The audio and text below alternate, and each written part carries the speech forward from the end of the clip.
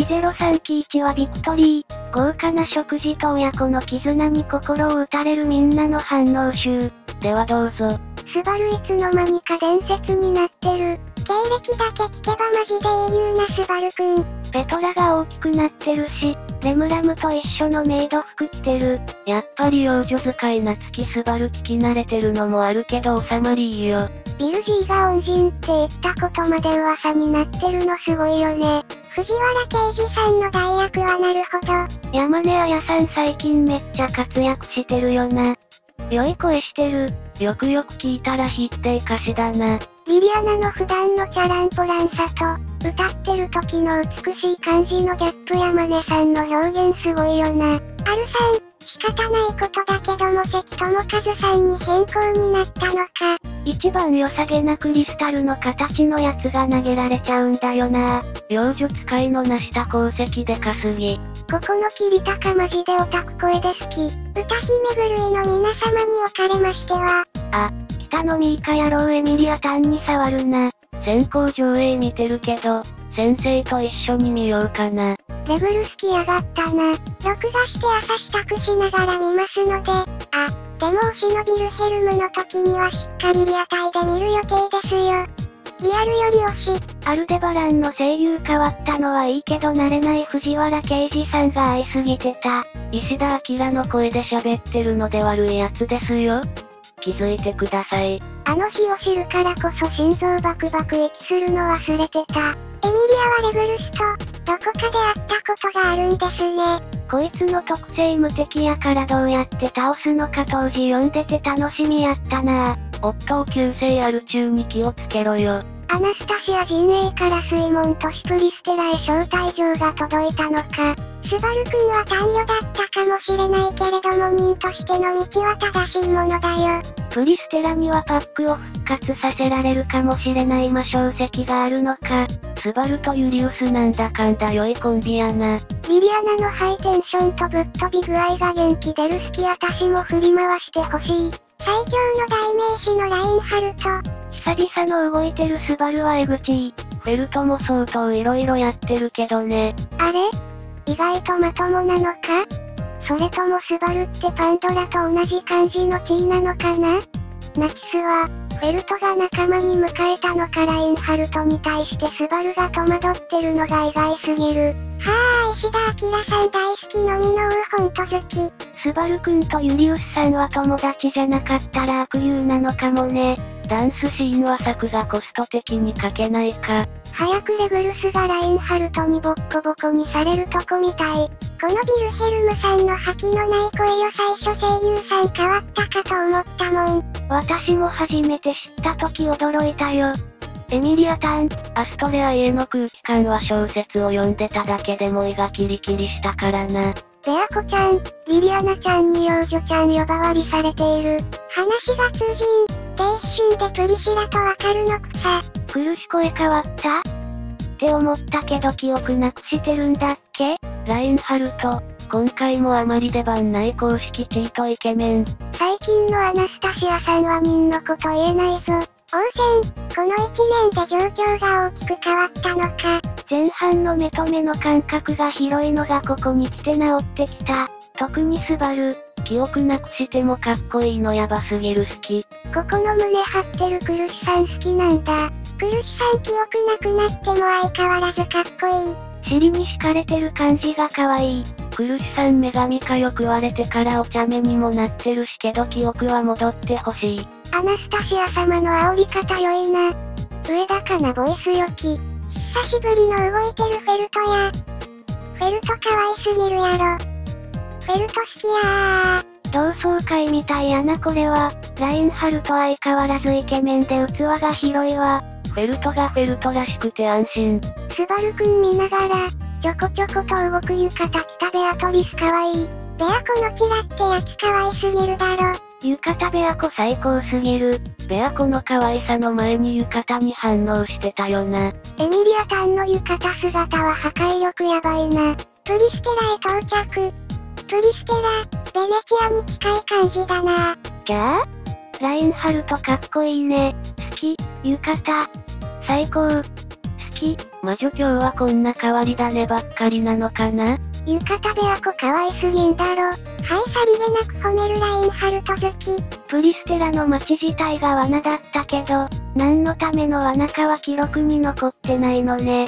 耳とガーフィールのシーンはどの瞬間も尊い。フェルトの田村ゆかりさんボイス良き。耳とガーフィールのシーンはどの瞬間も尊い。フェルトの田村ゆかりさんボイス良き。ほっちゃんの声であのネタされるとなんかこう、来るものが。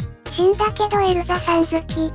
のとまみこさんやばい。フェリスは男、クルシュは女。下心ごくり。芸人に優しい街の人だから警戒感ないんやな。ギリスクショ間にあった。ラインハルトの着物の線が足りない。しかしエルザは1話以降、出る幕はあるのだろうか。エルザ様の ASMR は耳がいい意味で破壊される。フェルトが所作を覚えているだと、世間等でいいと耳は思います。視聴者も、そう思います。そうだそうだと視聴者も言っています。なんだかんだでこのコンビもいい関係だよね。耳なりに元気つけてくれてるんだよね。ベアコってユリウスがかしずくほどの行為の精霊なのね。情報例で見たかったな。中学の時ナローでちょっと先読んじゃったんだよ。いや助かる未来が見えないぞこれ。宿川風の予感ってことは、スバルよりも前に日本人がエミリアタンの浴衣姿可愛すぎる。劇場型悪意だったかこれがフンヌの剣能？旧章やっべ続きが読みたくて震える脳が。和風様式、これはスバルには嬉しい。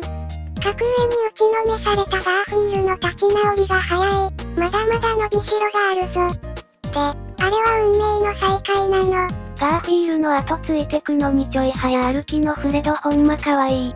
姉ちゃん怖いよな。可愛い。異世界だからしょうがないけどフォークでお刺身食べてるの違和感が。なんであんなに彩りある中で最初にわさび選ぶんだよベアコ。わさびに苦しむベアコ可愛い。ベアコの可愛いカット本当に多いよね。苦しさまほんと可愛いなぁ。はい、不穏。これがリゼロでしたね。はぁ、しんどい。魔性石を持つミューズ紹介の紹介主は歌姫狂いとして有名と、岡本信彦の声でさんしたがーって言われると棒第一位しか出てこない。スバルくんさりげなく褒めるね。スバル、船酔いでエミリアと別行動に。リゼロっていつもいろんなこと一気に起こるよな。4年ぶりの第51話相変わらず面白い原作も最新まで読んでるからちょい寂しい。毎度恒例猫先生の実況ツイート始まった。裏話や伏線回収が語られるやつ。ビル G が渋くてかっこよすぎる。ビルヘルムさんのイケオジぶりが今宵も。ベアコがスバルにベッタベタになっているとのことで楽しみ度が増しました。可愛いベアコをずっと見ていたい。お二人のインタビューで今から見る3期の初回がより楽しめそうです。しかしラインハルトんとこも大変なんだな。家族の問題は根深くとも解決してほしい。最後の場面につなぐ今までの落差ときたら、この絶望感やっぱりリゼロらしい。ビルヘルムさんの回はどれも良い。これが最終回だったら衝撃のラストとか言われてたやろな。スバルを持ち上げる3期初回。大丈夫？落とさない？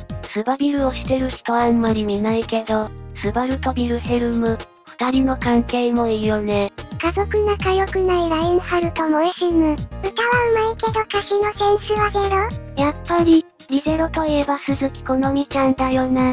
一人で成し得ない人を集めて成し得てしまうここのセリフは後のショーの暗示でもあるのかもな。リセットポイントが直近すぎるここからどうするスバル始まってしまったリゼロが、ハルトとビル G の関係が映像だと余計に。ガーフィールまた3したって言ってる。アクセラレータショー。長いなってより2期の内容覚えてるか？って気持ちの方が強い。今シリーズではラムの出番はこれっぽっちなんてひどすぎる。セリフすらないレムよりはまだいいけど、スバルとベアトリーチェ、目の前の女が歌姫のリリアナと気づく。ビルヘルムさんとラインハルトの家庭事情が、なんか自衛隊みたいな訓練してんな。初回はベア子と耳に癒される。やっぱこれ暴食倒さないとダメなパティーンやろな。丸くなったベアトリスめちゃ可愛いな。